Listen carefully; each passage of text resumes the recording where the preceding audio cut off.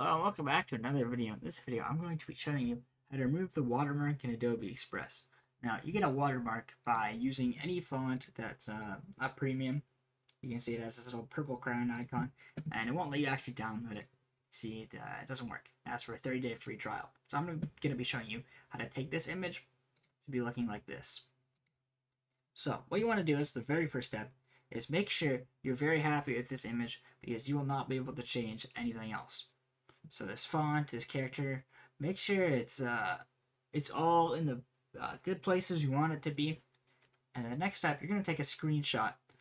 Try to make it so that it's just of this this text, or sorry, this background. So from this corner down to here. And then you're going to make a new project.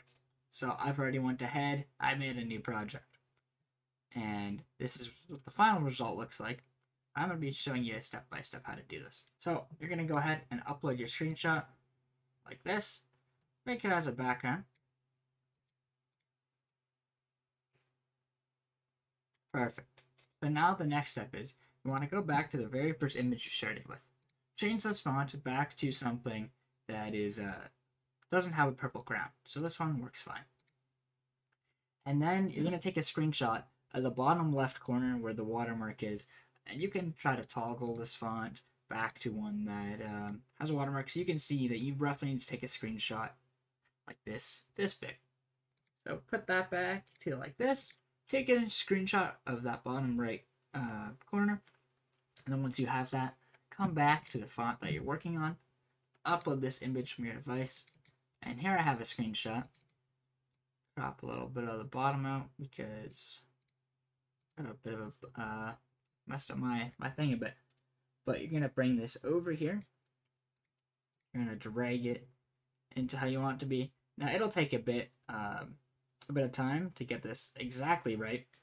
But you can see we covered the image. So I've taken some time and I made this image what I think is a pretty good crop. So I had to do some cropping with this image and resizing. But I think I've gotten it pretty good.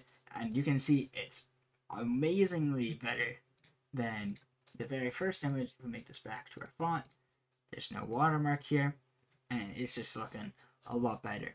So if you guys enjoyed and this helped you out, let me know with a like, a subscribe, and a comment. If you want more content on this, any questions you have, let me know in the comments. I'll be happy to answer them. Have a great rest of your day. Thank you for watching.